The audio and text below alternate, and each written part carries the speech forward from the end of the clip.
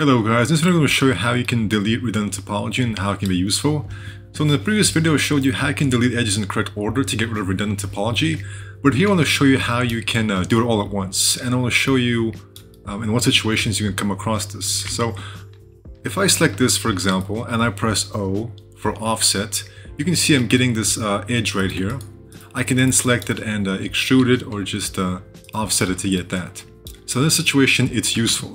But what if we don't do anything with it? What if we just kept offsetting here and didn't really do anything with it? This would now become redundant because it doesn't actually help the shape in any way. It's just some sort of topology on it. It's not really doing anything. Until we, of course, make it do something. And a lot of times when you're drawing on a surface, for example, I can do this.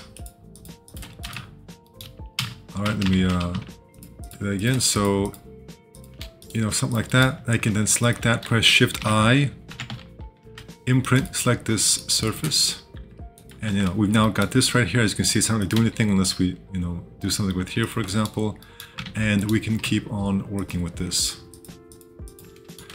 So a lot of times this is useful for getting certain details on here and imprinting like various cool triangular details. And I can select this, for example, I can offset that, I can select this, and I can offset that.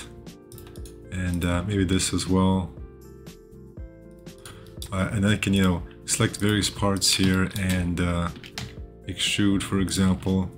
But if you don't do that, even if you do that, guys, even if you use this for a purpose, we still have all these redundant edges right here. So here's what you do. You simply go ahead and press F, and this accesses all your tools right here. Then you press DE, delete redundant topology, and it gets rid of all the necessary edges here. So I find myself using this a lot.